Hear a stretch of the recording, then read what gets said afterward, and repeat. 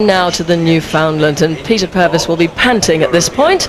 Cayuga George Ferrari. George for short. He's a 5-year-old dog belonging to Christopher Drury, and he was actually bred in Italy, so another foreign contender in this group originally anyway. If this was a contest of only outlines and portraits, this would be a stone cold winner, but they have to walk too. They should have a rolling gait. They should be sound, they should be solid on their front ends, a good driving rear. They need to keep their top line. They do have a little roll to them as opposed to the gun dogs. This is a massive dog, and it's a whole different gait. And that's what we're talking about, is gait specific to the breed.